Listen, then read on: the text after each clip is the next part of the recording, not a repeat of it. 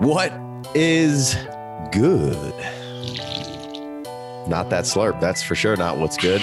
We're back. Got a little tripod action for you tonight. Got old Big Co over there, and he's got a full screen. Me and Jay Wayne are splitting the screen. How you doing over there, full screen? I thought something was different. I thought something didn't feel quite right. And Jay Wayne, that wasn't your best slurp. Don't do it again. Jesus. Not good. Bad slurp. Can't do any better. Jay Wayne's obviously here. Ask He's my wife like, how good the slurp is. You know what I'm saying? Better be decent because it's not the looks. The slurp better be good. Whatever. Wasn't that hairdo? Wasn't those looks? Wasn't the physique? Whatever. Fucking dropping LBs, baby. Let's go. If I wasn't married, Guy wears slack on every show now just to slim down. Shoots at a proper angle. Just trying to rep. You losing weight on purpose? Are you dieting? I'm dying. No, Are you? That's not funny. I know. Are you exercising? I've actually lost the most amount of weight ever in my life without doing a bunch of exercise. I started eating better. So basically he's telling you that he was a trash monster. I'm like skinny fat now. I'm like still fat, but I'm just like a smaller fat. There you go. Hey, speaking of which, before we get rolling today, we're doing a startup mock Dynasty tight end premium non-super flex. But so I was at home the other day making a peanut butter and jelly sandwich. My dad's there. Me and my dad work together.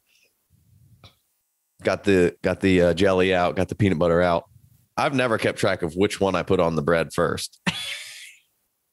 So he's like, gotta go peanut butter. He's like, what are you doing? And I was like, what do you mean? What am I doing? He was like, who puts jelly on there first? And I was like, it's whatever one was the closest to my hand. I just opened it up and put it on. I was like, why you got to put the peanut butter on first? Oh, because you can wipe the knife off. I'm like, you can wipe the fucking jelly off the knife too with the bread. Like this makes peanut butter's more substantial. This makes no difference. The peanut butter's more substantial. You don't have to worry about it disproportionately spreading after you put the jelly on it. Whereas if you try to put thick peanut butter on top, wipe. Yeah, but I'm not putting Wait, you put peanut butter and jelly on the same slice of bread? I guess. I thought that's where you were going. I was going to say, you can just jelly one side and peanut butter. Well, that's what Jay Wayne sounded like he was saying. Sandwich, yeah. So your dad was just talking about. He was just saying which one first, first, and he was like, "I've never put jelly on my peanut butter and jelly first." And I was like, "I didn't know that there was method to the madness here. I just whichever one I probably got out of the said cabinet or fridge and was closer to me. That's what I went with first." I don't think I've made a peanut butter and jelly sandwich in 25 years. I'm thinking I would 5 years old. Not care either and just wipe the knife off, just like you're saying. Yeah. But if Jay Wayne needs to understand that you can just use both of those pieces of bread. There's 2 slices of bread. Peanut butter over here. I'm only making a half over sandwich. here. Half and a fold. It's okay. Right, nobody cares. You don't make your daughter peanut butter and jelly sandwiches? What kind of man are you? She likes the peanut butter sandwich with the banana. Teach her. Hide the jelly in there, Bo. She'll appreciate it later. Yeah, for sure. Who wants to just be slopping on some peanut butter bread? Yeah, and not just be able to dry ass swallow it? mouth. She loves it. She loves it. Boys probably just never even exposed her to jelly. Just over there, just hiding, just keeping jelly from her. Jelly's dessert. Concord grape jelly, 100%. Welch's. Yep. All right. Zero people care. I think there's somebody out there who's outraged about how you build a peanut butter and jelly sandwich because I didn't know. And my dad was like, what are you doing? Leave it in the comments. Tell us the best way to do it. But if you didn't know the best grape, you have to go Concord grape jelly because it's the only 100% true grape jelly. Boom. Okay. Well, Jake, Casey's on Welch's. What are you going with? He just Concord. Oh. Well, Welch's Concord grape jelly. Is it the subsidiary type thing? I don't know. And I wonder how we lose subscribers. Whatever it is, it's Concord grape. That's what I'm going there with. You go. Okay, as long as we're both on the Concord train. Yeah, and creamy peanut butter. Please don't unsubscribe. Usually we ask for people to subscribe. No, I think this was a valid question. Jay Wayne changes it up and says, "Please don't leave us. Please don't tune out. Just skip forward 15 seconds. They tuned out because of the slurp, not because of the inquisitive. Oh. True. How are you building a peanut butter jelly? All right. Okay. So what are we doing? Mock draft, Dynasty startup, tight end premium, non-super flex. We do a bunch of these with the patrons. We selected this one just because it was the one that we selected a while ago, and we've done a bunch since then. We selected this one because Big Co drafted a bad team. Well, that's what we did. We were like, which Big Co team is the worst? Let's get this one. That's not at all what happened. It was like, we're going to use this one for the mock draft. And then we did like 3 super flex mocks after this. And worst team I put together in 2 months, 8 mock drafts. Hardly matters who you actually picked. It's about the discussion. It's the exercise. Right. So this one starts off as per usual, and we're doing mocks. And again, it hardly matters who you pick here. And again, that goes in real when you're doing the mock. Like, you don't necessarily have to take who you would take. It's an okay practice to not take who you would take and see where they end up going, how far they fall, and then building your team in different ways is feel how you really do feel a certain type of way. Do you want to build wide receiver heavy, value heavy, running back heavy? Like, this makes you kind of figure out how you actually feel comfortable inside building a team. And at the end of the day, like, that's what's going to make you the most happy. And yeah, you're still trying to make money at the end of the day for most people, especially us, because we like to play in those $150 to $300, $500 leagues. So, this is what we're going to go through, try to tell you who we think is the best value, when and why and how. And that's what we're going to do here. So you guys ready? Love it. All right. So 1-1 overall for everybody who's just listening via podcast. You should be watching on YouTube, but I'm going to try to say as many names and the count as we go here. Christian McCaffrey 1-1, Dalvin Cook 1-2, JT, Jonathan Taylor 1-3, Saquon Barkley 1-4, Alvin Kamara 1-5. Now you can dice that up really any way you want to dice it up, but that's the top 5 that I'm pretty much always taking. I think we're all fairly much in agreement with non-super flex. That's the top 5. I think normally that's how it's going to shake down. Not in that order, but yes, those are the top 5. Right. So then we get to 1-6, and this is where I think that, I really want a running back here. Is this a trade back situation? Since, I don't necessarily like Cam Akers goes here. And any really of these remaining running backs, I'm not 100%. I don't feel great about taking them at 1-6. I don't feel the need to take them at 1-6, especially the ones that I like more. I'm not taking Cam Akers at 1-6, and some of these other sophomore running backs and or Nick Chubb and or Najee Harris, I like better than him. But he's kind of going up in that range consistently, and I would prefer to probably just trade back and get what I can. Is everybody else feeling that type of way? It feels like 1-6 to me is like, if I'm in that spot, that's where I want to try to move off of and get other things and move back and still get probably a guy that I would actually want. Yeah. Let me jump in here real quick before you do, Big Co. 1-6, like, I'm all for taking the value pick, like who's the best value, but I don't know who the best value is here at 1-6. Like, I definitely like JMW usually crushes these mocks. And he's a thorn in our side, taking good players all the time, but I got to completely disagree with this Cam Akers pick. I don't like that pick there. I've been taking DK Metcalf a lot just because I like DK Metcalf, and it feels like that's the best value. And if you want to argue AJ Brown or Justin Jefferson, I'm not going to really debate you too much on it. My preference is DK, but man, I just don't know. Nobody feels right at 1-6 to me. Yeah. Would you feel that way, Big Co? Well, yeah. So do you say fuck it and take those guys that you have faith in, or you try to make a deal? Are you okay with taking the DKs, the Jeffersons, the AJ Browns, the Tyreeks, maybe a different running back? Maybe it's Akers. Maybe it's Najee. I don't know. I don't think you're certainly not fucking it up by taking DK, AJ, Jefferson if you feel so inclined. Maybe Tyreek. I don't think you're messing it up by doing that. But it gets super dry with running backs here. So like, I'm going to be trying to move back and still get a running back that I like. What do you think, Big Co? Did you? I had a monster yawn when you were going through who'd you say after Najee, or is not when you were originally going through it, Casey, when you said Najee, and either it was him or you said somebody after that you really liked, but you couldn't take them up that high. Basically, like I said, any of like the sophomore running backs, including Cam Akers. It's not that I dislike Cam Akers. I just don't feel confident taking really any of those guys up that high, and all the rest of them, I know I don't really have to take up that high because I've done a mock draft and I've mocked it before I focked it a million times here. And I've looked at ADPs, and I know that if I've just moved further back down the line here, whether it be the end of the first or even the top of the second, I can get guys that I like a little bit more. And, I don't think you're fucking it up by taking DK or AJ Brown here by any means, but think there's probably some value to be had in a trade back, and like what would be acceptable if you feel that this is a trade back spot. Well, before I touch on the trade, Jay Wayne's been hammering the DK Metcalf to see how his team builds go. Why is it okay why do you make that decision to take DK over a running back there, Jay Wayne? Well, because of the value. You know, these sophomore running backs don't, you know, except for Akers, which I'm not on board with taking Akers in the first round of a startup. You know, it's Chubb. Sometimes it's Derrick Henry. I feel like DK Metcalf is a better dynasty value than those running backs. I absolutely could take a running back instead of DK Metcalf. I could take Clyde. I could take Najee Harris. I mean, there's an argument to be made for Zeke. Like and as my team shakes out, you know, we'll get to it, but I kind of feel like I probably shouldn't have taken DK Metcalf, even though I feel like that was the right pick. I feel like a running back is what you really need in that spot. So, but I just, you know, DK Metcalf is the next Julio Jones, in my opinion.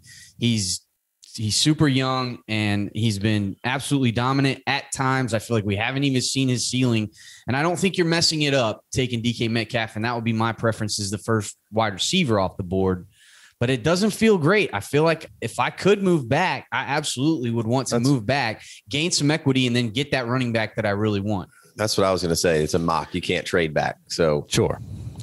Or you could just show your cards and take who you really want there. But like for me, a guy like me, I don't know, I'm uncertain in that spot. I'm going to just take somebody else and see where the rest of the guys who I might actually want kind of slot out. I mean, the interesting conversation from Jay there.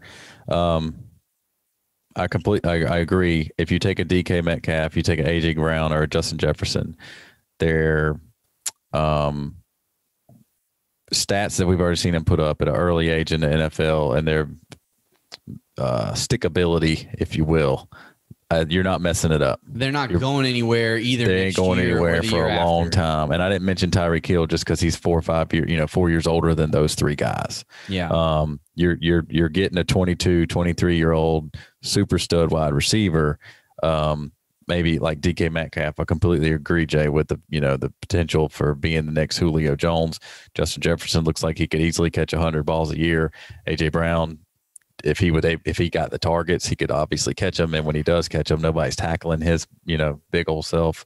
So that you're weighing those wide receivers there, that youth at wide receiver, or the cheetah with Patrick Mahomes throwing him the ball versus, in my opinion, the best running back, Nick Chubb, doesn't get the passes. Najee Harris, who knows how many passes he's actually going to catch, but we've already seen him making these a ton, ridiculous one-handed Odell Beckham looking plays in practice, having a good time out there. The thing about the Maker's pick, it doesn't feel good right this second for sure, because the thing about that at the 1-6, like if you take Metcalf there, you've seen enough. You don't have to project anything. You can project more ceiling, but you've already seen him be physically dominant on the field, and nobody on the defensive side of the ball that's going to be that can run with him can't tackle him. Aaron Donald can tackle him, but he can't run with him. So there was literally nobody on the defensive side of the ball that can play with DK Metcalf outside of Jalen Ramsey, who actually happens to play him 2 times a year. But the Cam Akers, if he explodes in that Rams offense, he's not the talent that Gurley was, but Gurley never had Matt Stafford making the defense back up either. And you would assume that McVay gets better at this a little bit at a time every year, because he should be. Every good by some, every quality individual of their profession gets better at it, and that's all we're trying to do with this fantasy football game as well. The trade back scenario. I think for me personally, I think it's an automatic trade back at the 1-6. The problem is there's definitely a handful of people behind you that think the exact same thing. Oh, I really like this guy. See, I'm going to beg to differ. There. Somebody really wants one of these wide receivers, I think. Give me a second. They might have been in the first 3 picks already. I really, really want DK, but I'm obviously taking Dalvin Cook. There might be somebody behind you that wants to pay enough to come up and make you happy with your trade back value. The other scenario is you get off your high horse and you're like, all right, I got to trade back. you might have to trade back farther than you want and not get paid as much as you want. But if you do get value, you're still, I mean, you could take anybody in the second round. They're still awesome at football. That's why they're in the second round, right? So I've been in this 1-6, 1-7, 1-8 spot trying to trade back before. Recently did the podcast in the rookie draft where I was at a spot in the rookie draft trying to trade back and had to take much less than I wanted to get to trade back farther than I wanted to trade back. But it was a piece of value added to what I ended up drafting. So the point is, at 1-6, you might be spinning your wheels with the 1-7, 1-8, 1-9 guy. But yeah, you might have the 110 guy might be like, I want AJ Brown so bad, or I want DK Metcalf so bad. I'll give you something really solid. What is something really solid? If you're really torn, if you're like, I could take AJ Brown, Justin Jefferson, DK Metcalf, I could be super excited if I got, let's go on with this mock draft here. Cam Akers off the board. We're at 1-6, so he's okay. I was sorry, I looked at Jay Wayne's DK Metcalf at 1-7. So you're like, I got all these guys I'm super happy with. Obviously, you start going, the 1-7 guy's probably not going to pay you too much because he's right there. He's like, if you take DK Metcalf, I'll take Justin Jefferson or AJ Brown, I'm fine. You go to the 110 and 111 guy, and he's like, easily these three wide receivers that he really wants could be gone before he gets up. He may be willing to pay you something good. In this situation, to move back to just 2 or 3 or 4 picks, I mean, to me, if you could take a mid-third round startup pick and swap it for a mid-second round startup pick, I think that's solid. Love that. Yeah, that's what I think that would be my thing. It's like I'm trying to increase some of these 3 and 4s if I can, or 2s if I can, to try to swap picks and get. So that's a priority over next year rookie picks then. Well, for me, that's where I was going to go with this. If you can get something, if you can go from a mid-3 to, obviously, if you're trading with the guy at 110, then he's got 310. So it's, it gets kind of funky. You really get into the draft pick minutia there.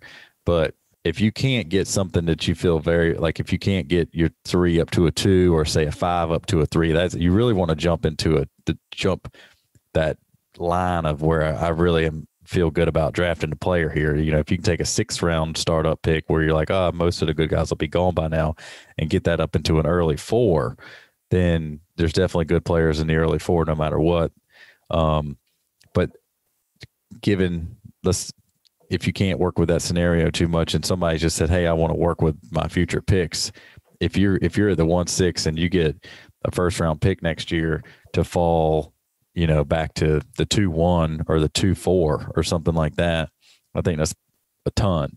Now, if you'd pass up on DK Metcalf and he goes and catches, 90 passes for 1,800 yards and 17 touchdowns, you probably wish you would have had him.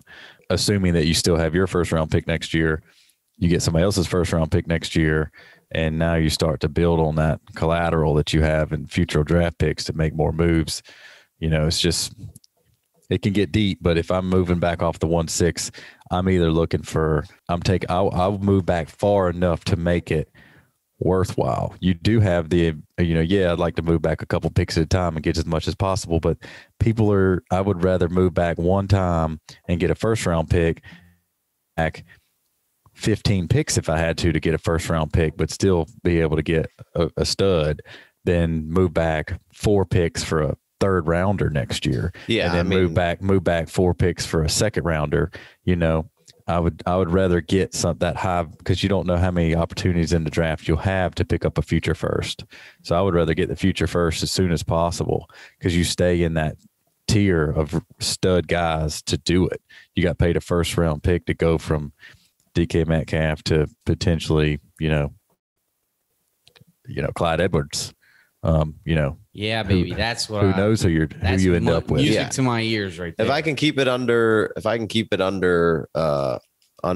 a round, 6, yeah. If I can keep it under a round of move back for the 1st, I'm into that.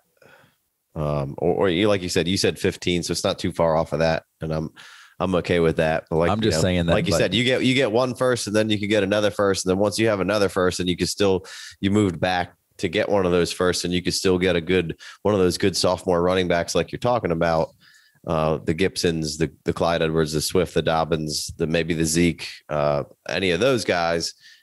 get a first and still, then if you could figure out another way to procure another first from somebody, now you got 3 firsts, and 3 firsts are always like a starting point for another stud.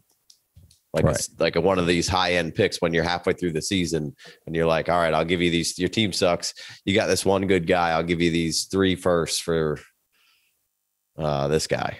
Some people, again, this is the thing you could probably say every single time we record. Every draft is different. You might be able to get more than you ever thought to move back 3 spots, but you also don't be surprised if you're in the middle of the first round for sure. Well, and you go back and you talk to the next 8 people in the row and they're like, I don't want to move up. Okay. Well, if you don't want to move up from there, if you don't want to go from 2-3 to 1-7, or, if you don't want to move up from 2-2 to 1-6, because you see 8 guys that you like, how much would you pay me to bring your 3rd rounder up or your 4th rounder up? Somebody, you're you're down here in no man's land if you're talking about 4th round pick while you're in the 1st round still, because it's very often and very normal to talk to the next 5 or 6 guys in line and they're like, I like where I'm at. I'm gonna stay put. That's the quickest way to just get deflated. You get 3 or 4 people in a row. I like where I'm at. I'm gonna stay put. And you're like, dang man, I don't know if I'm gonna get this trade back done. Okay, well, now how much? I mean, like you said, do you want AJ Brown or you want DK Metcalf? You want Justin Jefferson? There's a good chance there might be 5 picks in between them. So maybe you just get a 2nd round pick next year to back up 5 picks. You worry about getting a 1st rounder later. You could still get your guy. And if you don't, that means all those wide receivers win in a row. And guess what? You take Najee Harris. And so you got a 2nd round pick next year, and now you're building something, and you trade back later to continue doing whatever you want to do. Or, hey, I got a free 2nd round pick. I'll use that to trade up into a spot where, hey, I see 2 more players left that I got to have these 2 guys, and there's 8 picks left. And after that, I don't really care. They all kind of run the same for the next 3 rounds. Now I'm giving that 2nd round pick away to come up from the round, even if it's like, all right, well, I got to pick in 8 picks. Well, maybe I don't have to use that 2nd rounder. Maybe somebody will take that 2nd rounder to take the next, I'm talking about a 6th round, but maybe I can bring my 7th up into the early 6th. And now I got 2 6s and take 2 players in that range. Or I could take my 2 6s and try to get and add something else and move up to the 4th. Yeah. Yeah. I like the idea of moving up later picks to try to move back and get into that 2nd, 3rd round. And you give them some of your later picks in the draft to be like, all right, well, I'll give you my, 10-6 and 12-6 to, help me get up, move back and elevate those. Well, like you said, if you're sitting at 1-6 or 1-7, you're very uncertain about who you would like to take because you like 12 guys. Right. Like you just got to be prepared to, obviously you want to come out shooting strong and be like, there's no chance I'm not taking DK Metcalf here. If anybody want to come up and get him, or you shake somebody's boots up. And I know it's not really kosher to talk about players during the draft, but if you're at 1-6 and you send a message to the entire league and you're like, I'm definitely taking either DK Metcalf here or AJ Brown. I haven't decided, but I'm going to make one of those 2 my pick in 30 minutes. Guess what? A guy that's 5 picks back says, dang. I thought I was going to get one of those guys. I thought I was going to get one of them, but now he's already put both of those guys out here in the world and in the message. And there's no way both of those guys make it now because he just told everybody he's picking between those 2. So I know that, you know what I mean? So now you just got to, manipulate the situation a little bit and you might have to, you can conjure up your own trade market if there seems to be not one. Yeah. Yeah. All right. So let's keep it moving. A little bit of trade talk there. Breathing hot fire there. That's what that was.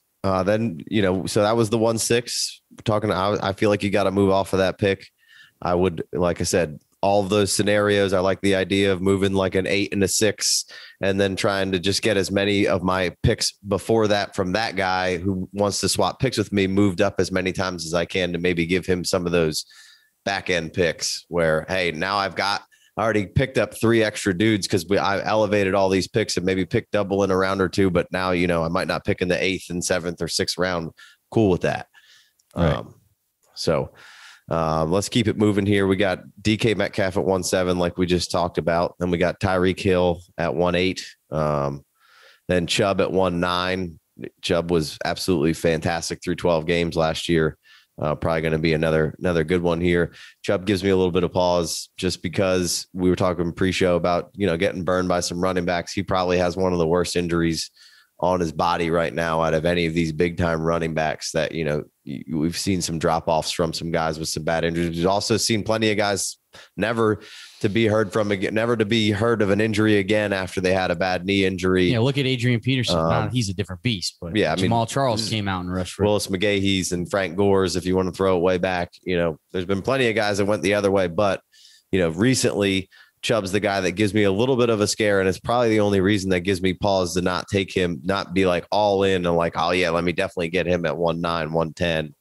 I like the team. I like the early second round Chubb a lot better than I do than the late first. This is a mental thing, A lot of the times I feel you on that. Then I took AJ Brown. He's my number one dynasty receiver. I like all of these sophomore running backs. I like Najee Harris. I take AJ Brown a lot just to see how my team pans out. What it does do is gives me one stud. And then if I can go 3 wide receivers or 3 running backs here, then I feel really good about it. And, I can maybe stab on a tight end and maybe one more running back through there. And no, I just have an anchor at my wide receiver position, much like maybe some people like to spin the running back position. Hey, I got one anchor. And then, I'm going to take some shots later where, AJ Brown does give me that one anchor. And I like Clyde Edwards. I like Swift. I like Dobbins. I like Harris. So I know I can get those guys and run it back. I like Zeke. And hopefully it pans out. So in my 3rd round pick that I can grab another running back, and it happened to this time, but I took AJ Brown here. Then we got Najee Harris at 111 here. So we are going to do an offshoot couple of videos on this. We want to talk a little bit more in depth about Najee Harris and where we feel comfortable taking him. Is this the spot? Should it be sooner? Should it be later? But we're going to be putting those videos out every couple of days after this video gets released. So make sure you subscribe so you can get notification when that Najee Harris in-depth talks comes out. And if you're listening to this later, there'll be a nice little link, right above somewhere over here to click on Najee Harris and hear us discuss that at more length. So then we're going to keep it moving here. Davante Adams goes at 112, a little bit of an older receiver there with question mark at quarterback. I think everybody in our room right now is a little scared of Davante Adams. Anybody got some quick thoughts on Davante there at 112 or 2-1 even? I mean, I don't know how you're not scared. This is where he should go.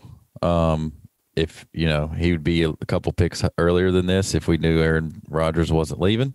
And then we've seen him go all the way down into the 3rd round of some of these mocks.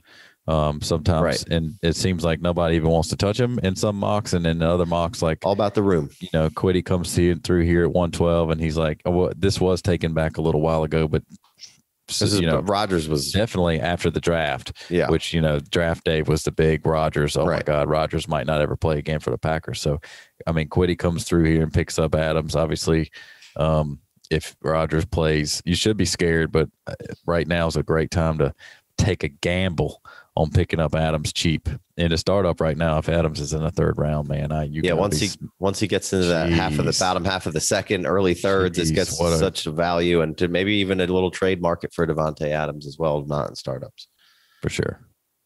We did do this draft several weeks back, so that was before Aaron Rodgers was officially holding out. Well, I mean, at the draft, you kind of knew that there was some problems. It was before he didn't show up OTAs, right? But it was definitely after draft night. So then J.K. Dobbins goes, then Swift goes, then Clyde Edwards-Helaire goes. So now we got this big pocket of all the sophomores outside of Jonathan Taylor. I believe Akers is closer to where these other sophomores are going. But again, we want to get into that, really talk about it, see who we like, where they should go, if there's any receivers in between and which guys that should go where, all that kind of stuff, and kind of rank these guys in. But I do believe that they're all kind of in this tier right here as the next guys off the board. But again, there's going to be another video that'll be released, a few days after the Najee Harris video. So be sure to subscribe so you can hear us really get in to see who we like, why maybe we're not taking Cam Akers at 1.6. If DeAndre Swift's the guy that we like out of, if it's Antonio Gibson. So definitely subscribe so you can hear us break that down. here. So we're going to kind of keep it moving. Then we got Justin Jefferson at 2.4. So that's probably a pretty good value from where Justin Jefferson typically goes. Yeah, he's not going that late. He's not going to make it there. Anything can happen in a draft. Right. Anything can happen. Justin Jefferson being that late. Jefferson's probably not going 2.4. Nick Chubb, you could flip those picks and that team looks just fine. Right. Nick Chubb at 1.9. Sure. You take Justin Jefferson at 1.9 and Nick Chubb at 2.4, and you're like, look at my team. Right. So it happens. So then we have Zeke. And right now I think Zeke's one of the best maybe values in the draft here. This is a Cowboys team that had 111 targets via from Fantasy Pros here, 111 running back targets. That's about mid-pack. You can't sort it by who had the most, but 111 seems to be around mid-pack. I didn't break it all down, but that's more than a lot of people would, I think that the Cowboys had. And Zeke had 71 of those to Tony Pollard's 40. And to me, it seemed like Fantasy Pros was going with the top 3 running backs on the team. And that was, and going through their targets and then listing their targets and then kind of putting them how they were. So those were all the targets. No other running back apparently had a target on the Cowboys. But for Zeke to have 71 was eye-opening to me. He's pretty much the same age as Dalvin Cook and Alvin Kamara within a month or two, and those guys are still up at the top. Nick Chubb, not 26 until December, but again, I think he's probably has the worst previous injury on his knees than any of these other guys. He's also Nick Chubb probably has the best back next to him in the backfield. Like you might like Tony Pollard or whatever. You might like Chuba Hubbard. You might like, I don't even know who the Giants are there. You might like Alexander Madison, but like Kareem Hunt's a real deal and will be a starting running back if some dumb shit didn't happen, if he didn't do some dumb shit. So, that's a little bit knock on Chubb. And, I just feel like everybody thinks Zeke's dead now. Never mind the fact that he had 71 targets and Chubb's only had 18 last year because Alvin Kamara is getting all those targets, much like everybody thinks that Tony Pollard's taking all Zeke's targets. Well, Kareem Hunt is actually taking all of Nick Chubb's targets. Right. And Nick Chubb is fantastic. I'm not trying to hate on him at all. He was RB11 through 12 games. That's ridiculous. Absolutely crushed it. But Zeke was still RB9 through 15 games and was definitely the most nicked up through the season that he had ever been, playing on the worst team that he had ever been on. So he's trash and supposedly going to be passed by Pollard because he doesn't absolutely crush like he normally does. And I don't think this man's done yet. They're saying he's in the best shape of his life. Never heard that before, but take that for what it is. And again, he's probably in the best situation out of any of those top running backs. Maybe Christian McCaffrey because of the way I like, what Matt Rule and the dude from Joe Brady are doing. And we saw Mike Davis be a stud, and we saw how great Christian McCaffrey was. He was still like the RB6 through weeks later. Absolutely crushing. But out of all those other teams, Dalvin Cook, probably not. Jonathan Taylor, probably in a better offensive situation as far as the offensive line's really good. Now they did lose Costanzo, and they have weapons everywhere, so that may be comparable. But Barkley, no. Alvin Kamara, not anymore. Not without Drew Brees. I like the Browns situation. The Browns are going to be good again, but Zeke I feel like he's just kind of getting shit on because he didn't have the best season that he's been having all throughout his career. I don't think he should be so far outside of that top 6 or top 5 like he is right now. He's DLF RB or pick 20 right now. And then he went 2.5 here. So I think he's one of the best values going right now. And I don't think he's done by any means. Thoughts? I like the value play there. I mean, just a quick, if Christian McCaffrey suits up and then finishes the game, he gets 30 points at least. Right. But yeah, I like the value of Zeke in the startups this year. I like it a ton. He seems older. He feels older. You got to, he's had more carries than the other guys. He hasn't missed any games. That's why he's had all those carries. And he looks like he could easily get out of shape the quickest. He's a thicker, bigger guy, so that some of those other guys, Zeke seems like he could potentially, feed himself. But they are saying he looks phenomenal. They're saying he looks amazing. And that's not the reports we were getting last offseason, right? Yeah. Well, I think that hurt a lot of people. 2020 was a mess, and a lot of people came in. Cabo just partying it up. But a lot of people came in. Everybody got hurt last year. Nobody was in shape. I'm with you, Casey. I like the Zeke. This team here takes Tyreek Hill, Ezekiel Elliott, and Austin Eckler. I mean, they're obviously contended for a championship. It's strong. You could replace Tyreek Hill with AJ Brown, and you knock off 3 years of your first pick, and that kind of some points. Yeah, you sacrifice a few points potentially, but you also bring in a little bit more stability age wise. You got to. In my mind, I'm looking the field guy. Right. In my mind, I'm looking at that too. You would the likelihood of Tyreek Hill doing something that would back up his dynasty value versus AJ Brown. I think you would have to side with AJ Brown, less likely to do something big time he shouldn't do. I'm looking at it like if this, because again, this NFL is 100% injury risk, right? Everybody's going to get hurt. So I'm looking at it like, what happens if this dude blows his knee out and he misses a year? How is that going to affect my dynasty team as a whole? And of course, you can look at it like what happens, and you need to look at it like this. You need to look at it like what happens if the dude stays perfectly healthy and he has the season what if he has a career year? What does that look like? If Ezekiel Elliott has a career year, it looks like he's taking your team to the playoffs on his back, So that's kind of how I look at it when I'm trying to draft my team. It's like, how much space do I have for something going bad, and how awesome could it be if this dude crushes it this year? And so, Zeke obviously has the ceiling of just about everybody. Not many people has the guaranteed carries, the offense that'll take him to the inside the 5-yard line early and often. Targets, exactly. He's not, he does have a capable backup that can come in and suck up volume, but I like the first stat out of the gate for Casey was, but he doubled him targets last year. Which is, Tony Pollard can come in and do something, but Tony Pollard is not coming in and taking anything crazy away from Zeke. That's not going to make him an RB1 if he's healthy. And if he isn't healthy, that's the best handcuff in the game, probably. So I think that's that's great for Zeke. You just got to make sure you get Tony Pollard if you got Zeke, and you're fucking fantastic. Boom, locked up. There's not like everybody thinks Alexander Madison was going to be that guy for Dalvin Cook. It hasn't been. It hasn't happened. I don't think it's ever going to happen. Y'all boys are way overdrafting him constantly. And Tony Pollard, I can still overdraft Tony Pollard a little bit. I think you should if you have Zeke. Especially if you have Zeke. If you are serious about this game, you're not going to look at anybody and say Madison's better than Pollard.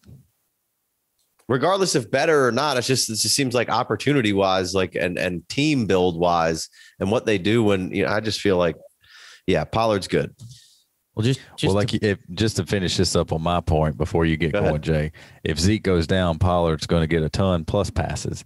If Dalvin goes down, Madison's probably going to get a ton of rushes, but he's not going to get the targets that Pollard would get. I don't even know if we've seen him go down and still not get everything that we think that he was going to get. Like, it would just be like, oh, he's out now. He's basically doing what Dalvin's doing. And it's not really how it's ever gone for Madison.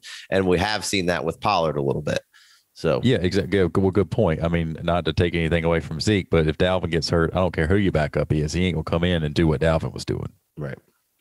As the only guy on this show that would ever talk that had any hesitation towards Zeke, like I never wanted to take him at 1.5, and I probably should have.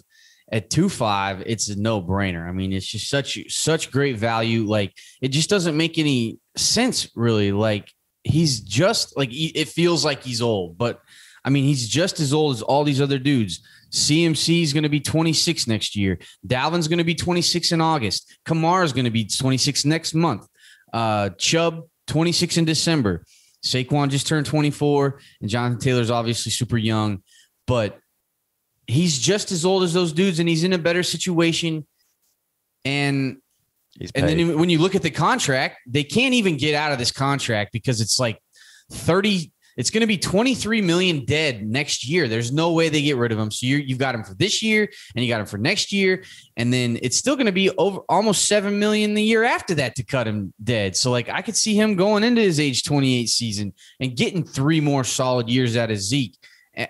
And he'd be a catalyst to help you win games and potentially win championships. So in the second round, Ezekiel Elliott, I mean, if he has a bomb ass year, he's probably moving up next year in startups. Like his value could increase next year, which maybe not the case for some of these other running backs. I'm not sure. It might increase a little bit, but I don't even care about that. I'm just trying to fucking win. True. Like, give me Zeke. I'm overexposed to Zeke. So in non-startups, I'm okay with maybe trying to see if right now I'm not, but once he's in the season putting his balls on people's foreheads, like I might be trying to move him in a spot or two just because I have Zeke literally everywhere.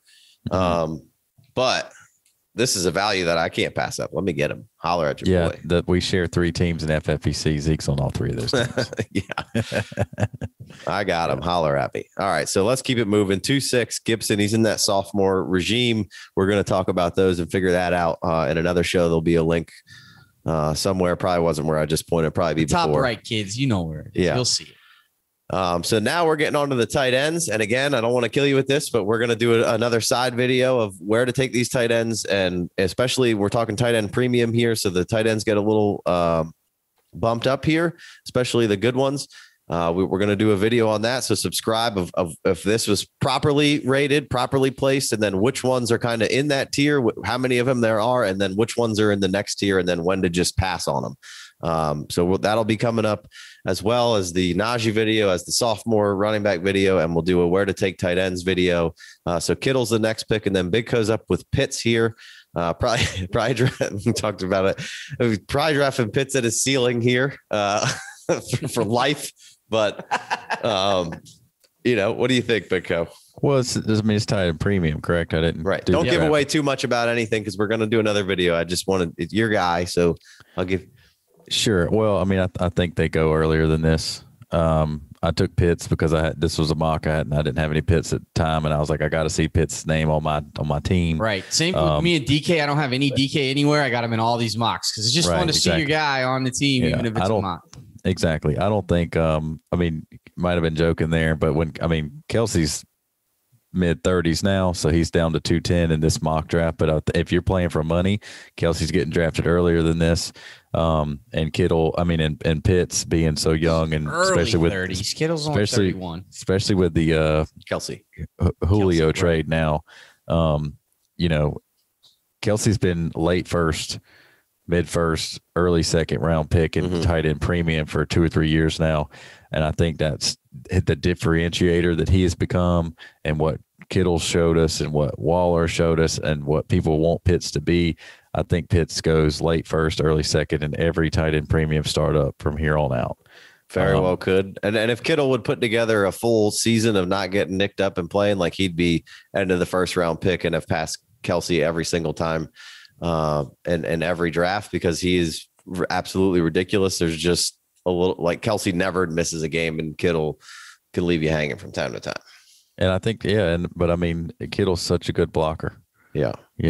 So we'll leave more on the table for the tight end conversation. Yeah, and why you draft them and why they're elevated, and don't listen to some other people when they tell you to just not do it.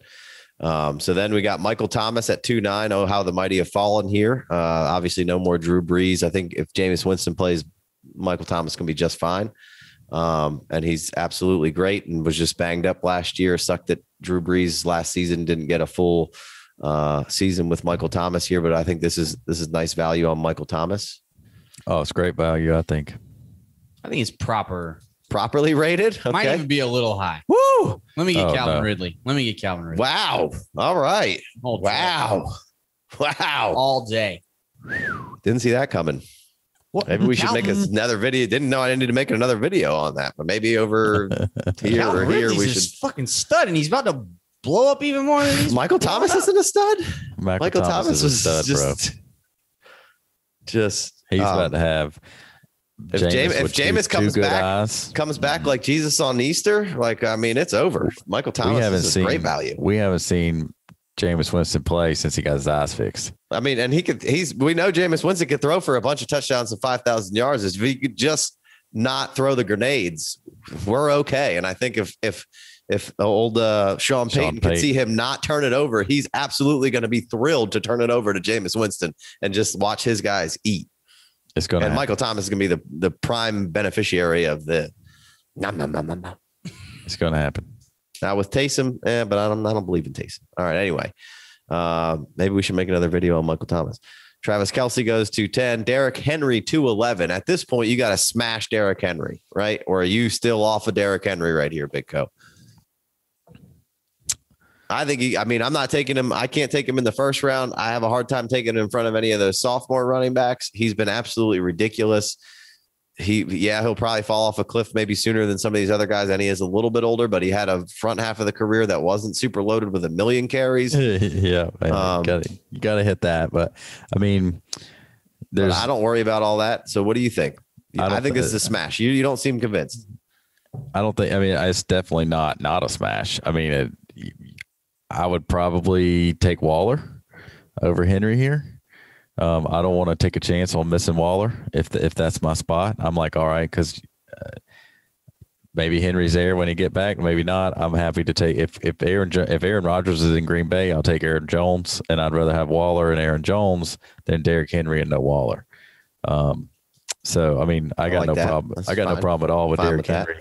It's just he's never had the 370 carry curse broken before. It's I think just a ton of carries last couple of years, and he's done nothing but phenomenal with them. And I think Julio coming over is huge. Mm-hmm. Obviously, I think this was probably pre-Julio trade. So I think maybe people were like, oh, Julio's over there, AJ Brown's over there, defense cannot get, I think somebody said there was some interesting, how do you defend the Titans now?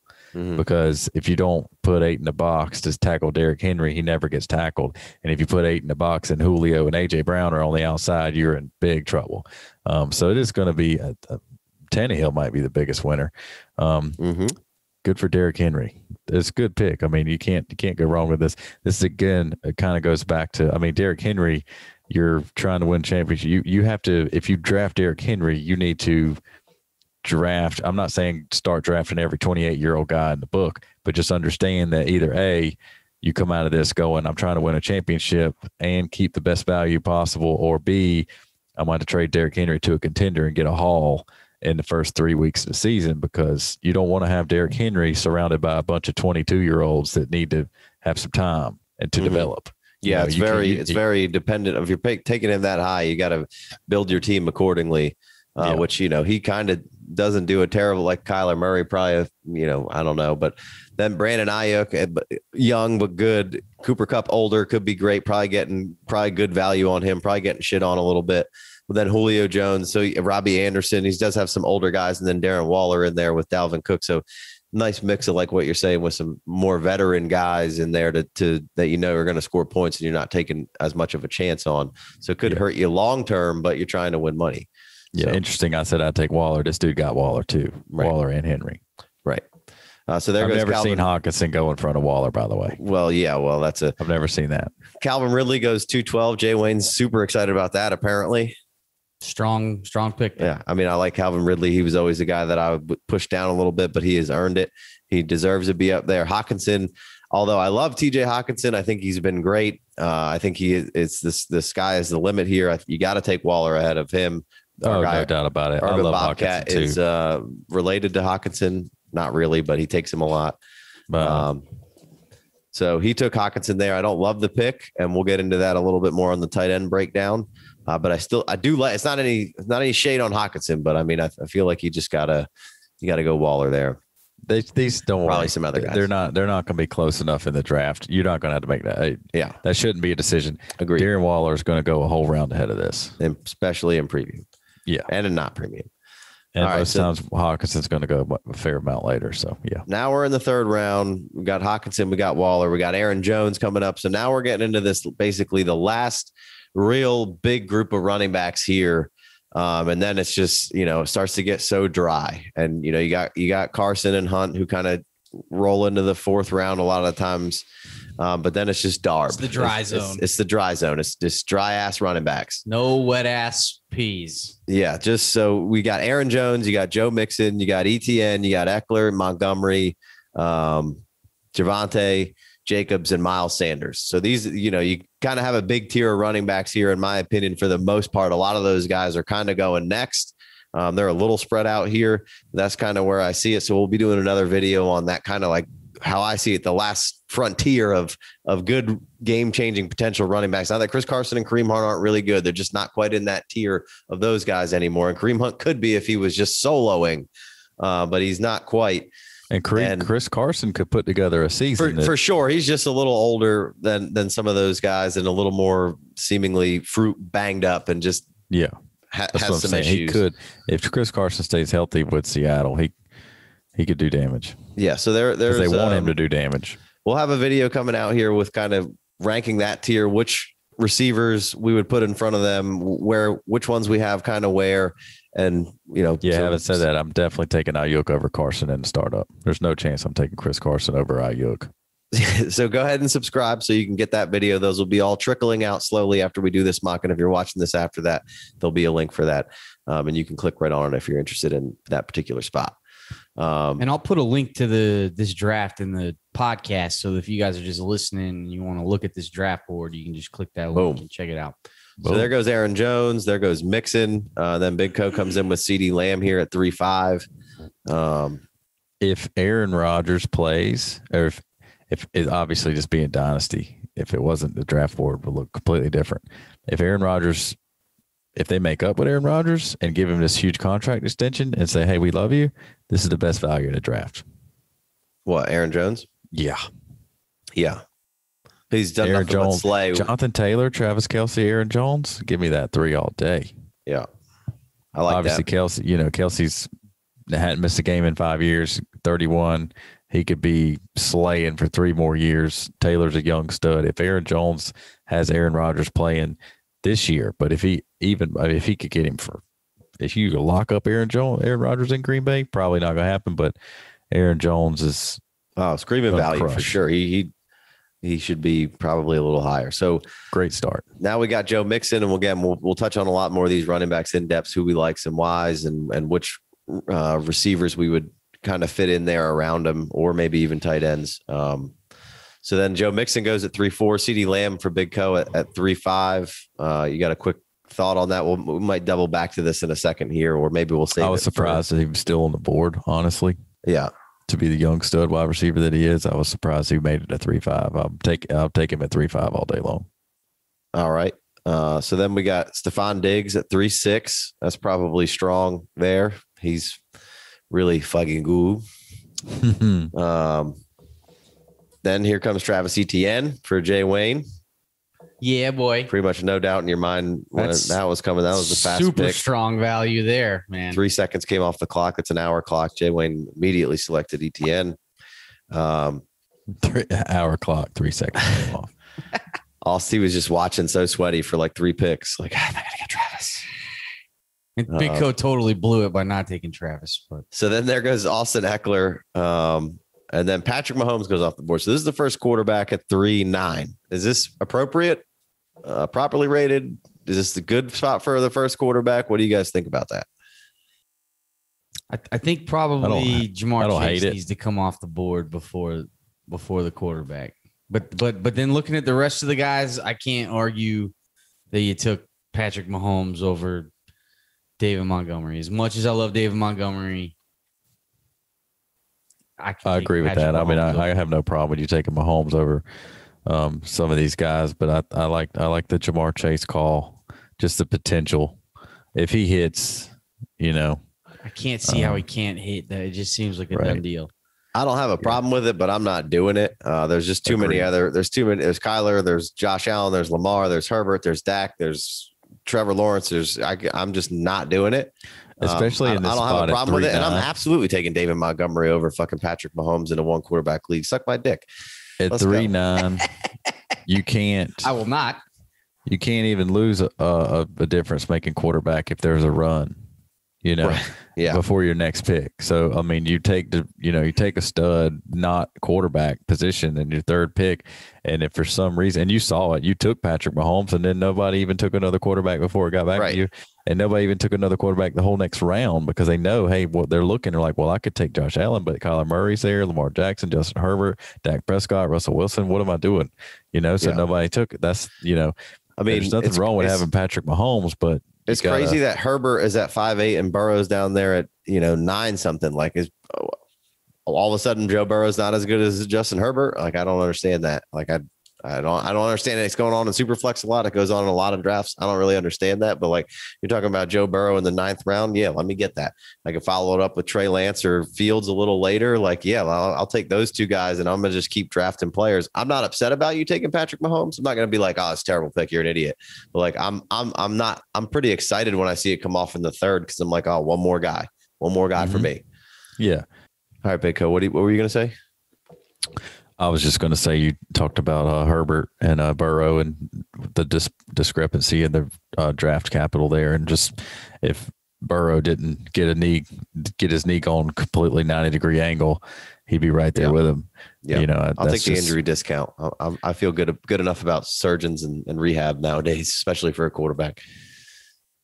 Yeah, good point. If we're okay with taking Dak Prescott here in the 6th round, who I saw ankle completely explode and is more reliant on his legs than Joe Burrow is, then I'm fine with taking the injury discount on.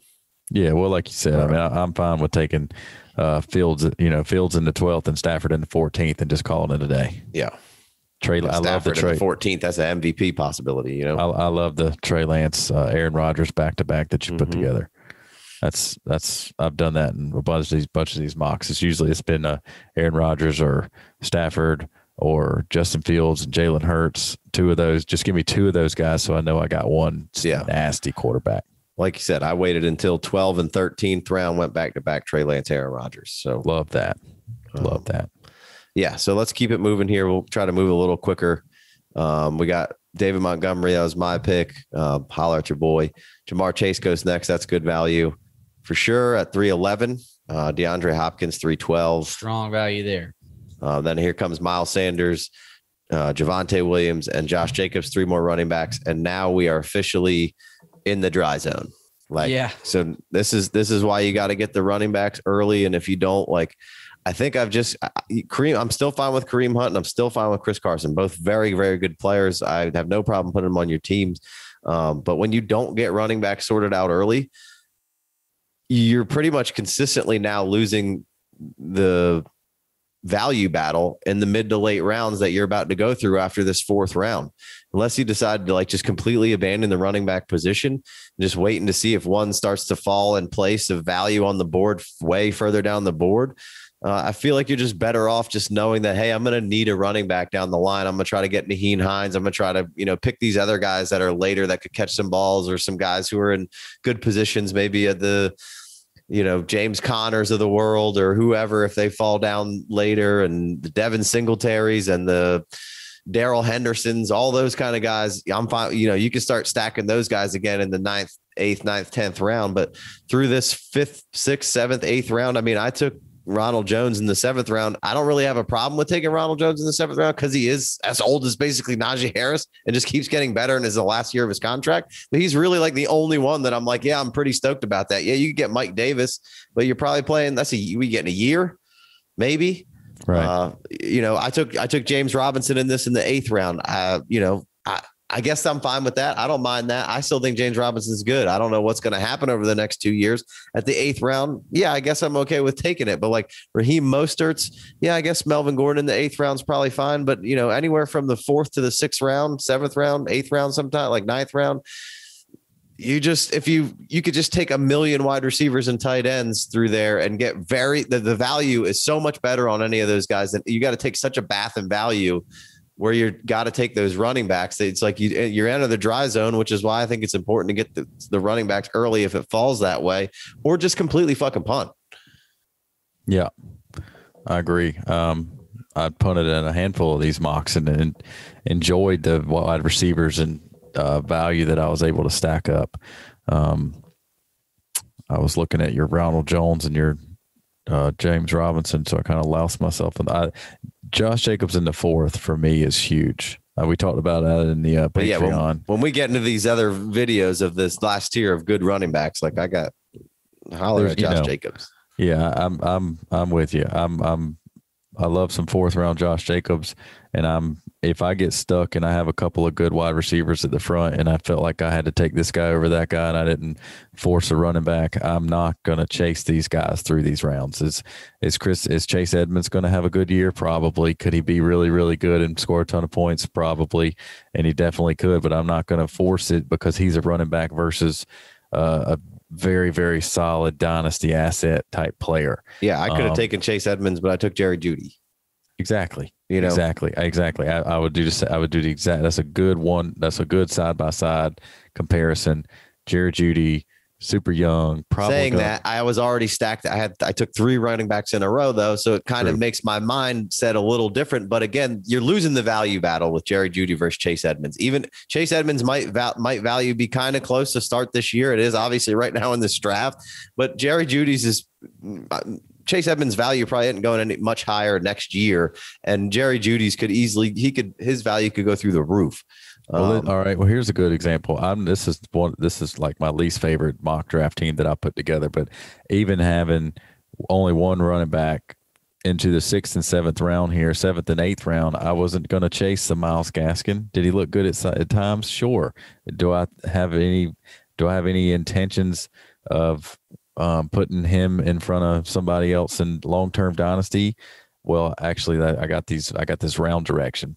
I took Pittman, looking at it like I had a chance for Myles Gaskin. He was gone, but I will tell you now, if Myles Gaskin was on the board and I needed a running back, I'm still taking Pittman. I like Pittman dynasties. I like Pittman as a wide receiver. I like what I saw from him as a rookie, and I like the way it could play out for him. He's 6'4". He could be an absolute stud. The next round comes up. I got Raheem Mostert goes right in front of me. I got Terrace Marshall. Am I taking Raheem Mostert needing a running back over Terrace Marshall? Hell no. I like the value bath that you'd be taking there. Exactly. I'm not going to give it up. I will take a chance on needing I need a running back in this spot when I took Pittman. Next round, I've already taken Pittman as my 5th wide receiver. Right. I need a running back, but I like Terrace Marshall over the running back choices, so I take Terrace Marshall. I still need a running back, and this is again when we get done with this draft, and you see my team is not my favorite team, but I don't regret those picks there. Maybe now if I had it all over to do again, I might take a different wide receiver or somebody else that I like, but I'm not going to force those. Yeah, that dead zone, dry zone, whatever you want to call it. I'm not going to force those. Well, that being said. Melvin Gordon at 8.5 looks awful tasty. Yeah, it does. I was going through that and saying like, oh yeah, but then I saw Melvin. And I was like, actually, I do kind of like that.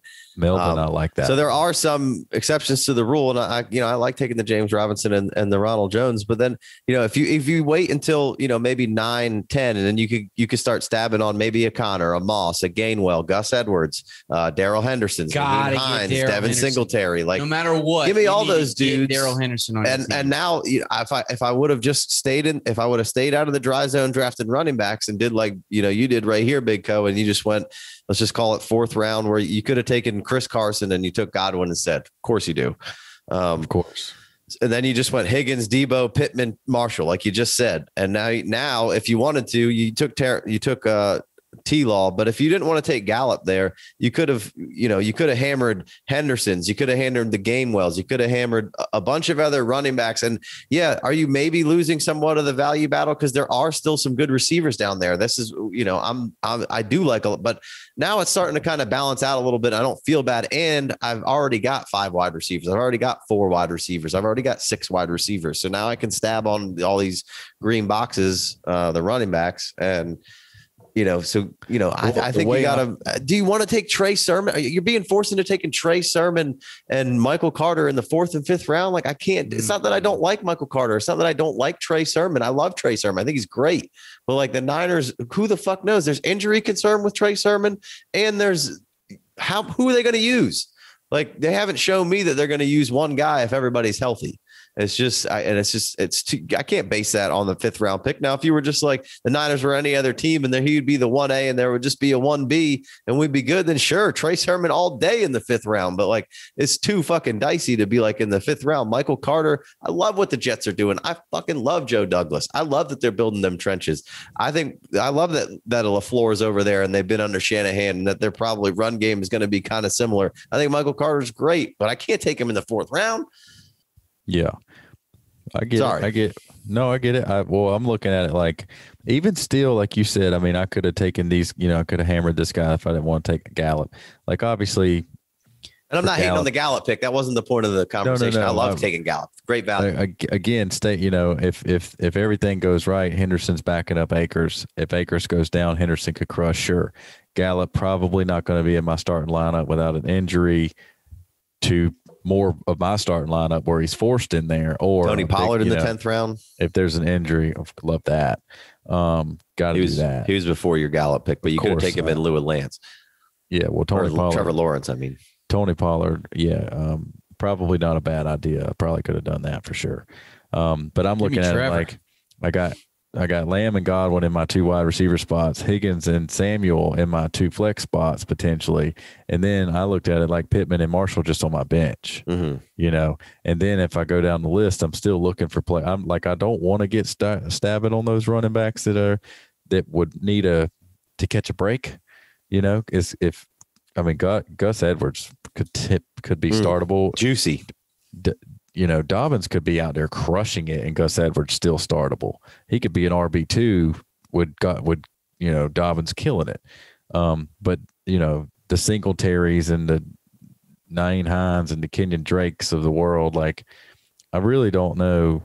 I think I'd still rather put, if I could see a path if I could see the wide receiver quality like Gallup, if I could see, I didn't end up taking any more wide receivers because this was until later, for the next couple picks, no more wide receivers. I put an Alexander Madison on my team later on, but like a Gallup or a Landry, I'll put a Landry on my team. Somebody can be in my starting lineup every week if I need him to be.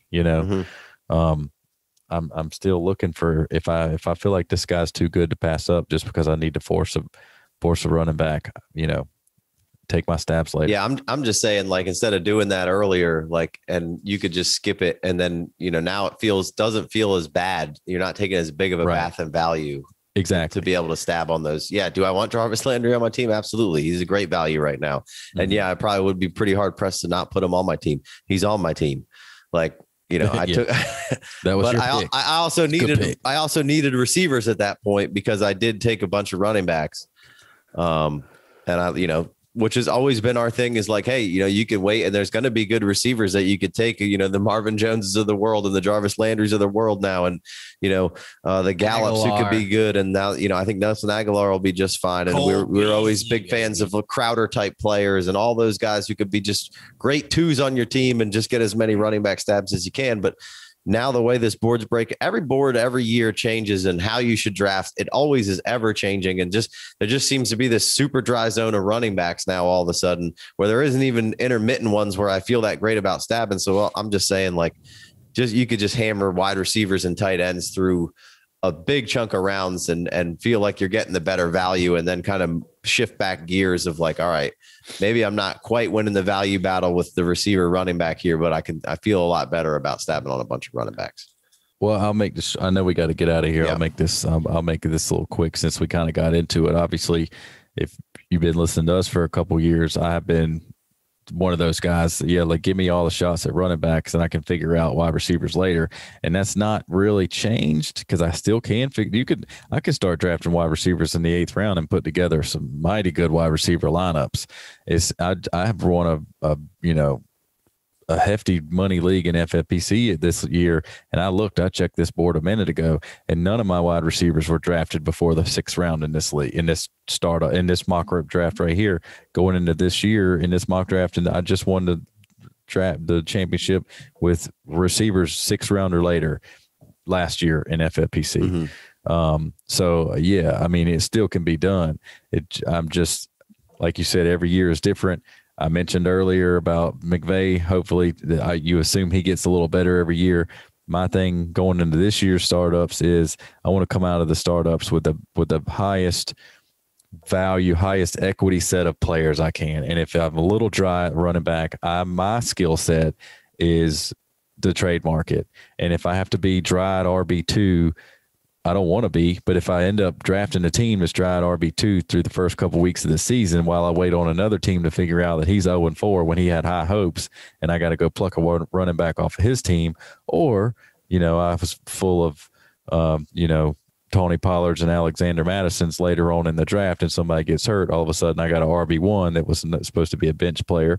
I'm not saying that I'm going into every draft looking to play, zero running back, because that's not how I want to play it. That team that won the championship, stud running backs. I want to have stud running backs. I'm just not going to pay for guys that I want to be studs, and I hope they're studs. If there are studs, I'm taking them. If they should be studs, but things hadn't worked out, or I want them to be studs, or they could be studs, if I know there's a wide receiver stud, I'm taking a wide receiver stud. Just like you said, the Chris Godwin pick. I'm taking Chris Godwin before Kareem Hunt. I love Kareem Hunt. I'm taking Chris Godwin over Kareem Hunt all day long because Kareem Hunt has Nick Chubb in his way without an injury. He's probably not going to be averaging 16 points a game.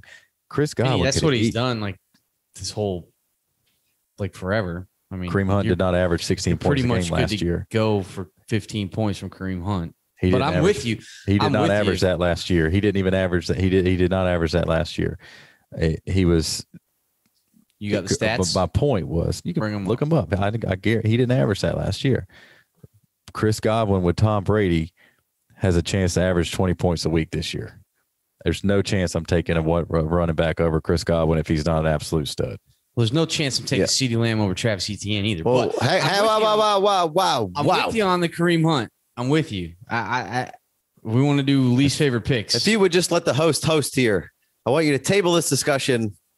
Well, I want to bring back some of this and get back into it when we get into that last tier of running backs. I want to talk a little bit more about that CeeDee Lamb pick that you made and kind of where he fits in. But that's what we're going to be doing when we do the Aaron Jones, Joe Mixon, Travis Etienne. So he feels attacked. Yeah. No, I'm with you. I agree. I didn't even notice you took Kareem Hunt. I didn't notice you took Kareem Hunt. I didn't. If anybody would ever ask me, I didn't even get to talk about Kareem Hunt. You just went right. I was going to give you last word and let you talk about your team last. If you would let the host, Jesus Christ, here.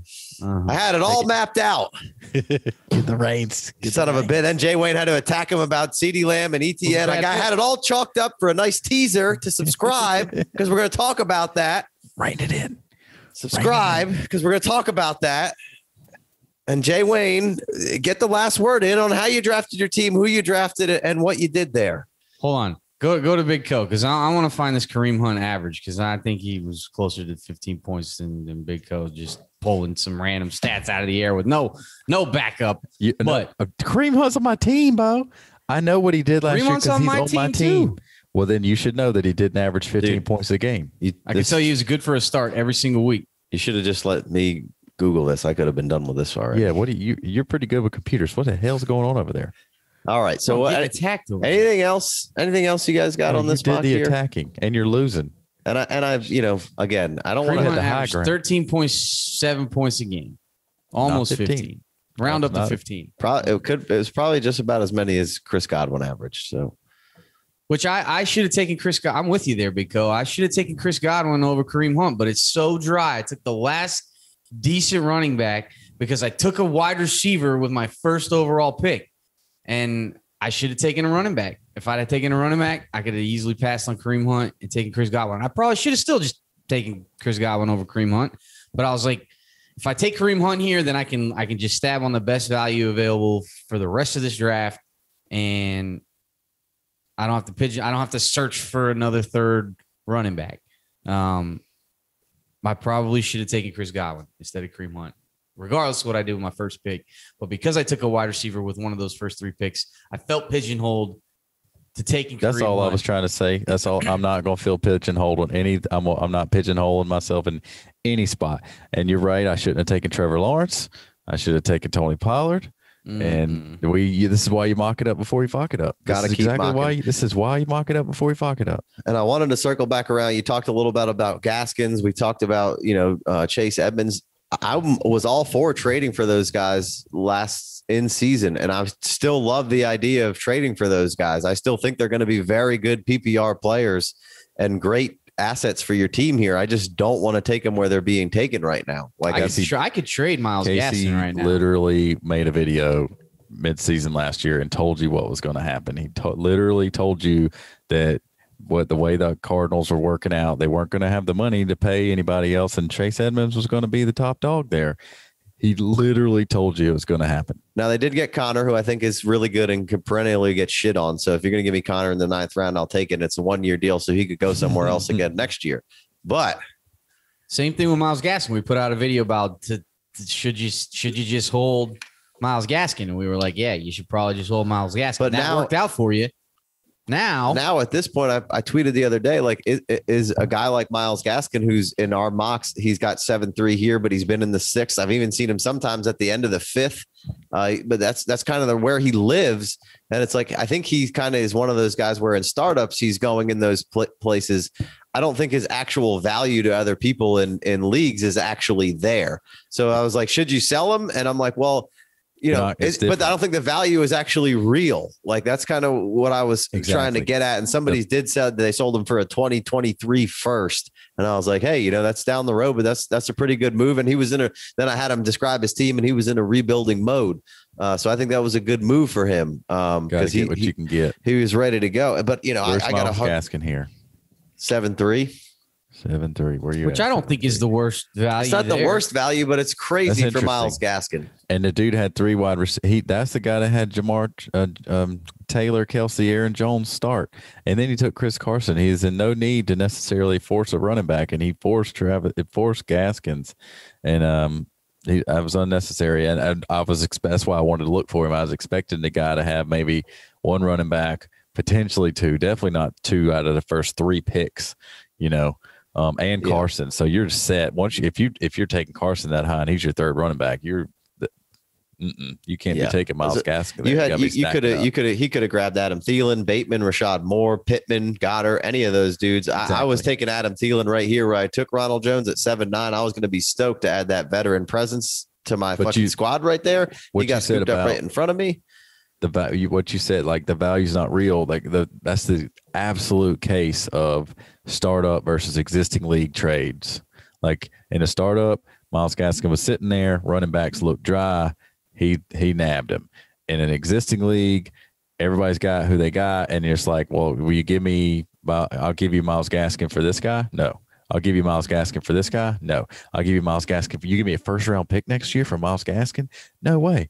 But you're not trading Rondell Moore for I can't Gaskin. Guarantee you this, but it's 7-3 in the startup draft. It's 7-3. That's right in that zone of their last chance to get a first-round pick next year. Bingo. Instead of taking Myles Gaskin there, you trade as far back as it has, as you has to. It's a mock and you can, to get it for obviously. But that's your spot right there. If you I got to take Myles Gaskin here, you need to start offering trades and get you a 1st-round pick next year. All right, but Jay Wayne, I do really want to give you the last word. What else? What do you got? Anything? Let's see. A couple more notes. Love the Chase Claypool pick, man. I got to get Chase Claypool on my team. This man went to his team. I went straight. Last notes on my team. Yeah, I took Rondell Moore 7-7. I love that, and that's the reason why I didn't take Terrace Marshall with my 8th round pick. I took Curtis Samuel instead. I didn't want to double down on 2 rookies right there. I feel like just taking, although one of them is going to hit. And then if I had to take it back, I could get rid of Robert Tonyan and grab Darrell Henderson, because I feel like you really need to get Darrell Henderson on your team no matter what you did early in the draft. You just need to get some Darrell Henderson because he's being just overlooked, just forgotten about, because Cam Akers is the god. And if you look at what Darrell Henderson did last year, it was arguably better than what Cam Akers did. Will you save it? Will you save it? All right. No one's listening to this. Save it. Anyway, we're an hour and a half into this motherfucker. Appreciate y'all. Got all sorts of things to talk about with Cam Akers. Darrell Henderson's going to be a big part of it. So let's go. I got nothing else. You guys ready? Anything else? Good to go. All right. Peanut butter and jelly. Who cares? Just don't put peanut butter and jelly on the same slice of bread. That's what we learned. That's what we really learned today. Appreciate you guys for sticking with us. Let me get a 5-star review if you're listening on iTunes. Definitely hit that subscription button if you're still listening on YouTube. Love you guys, and we'll see you next time. Peace. Later.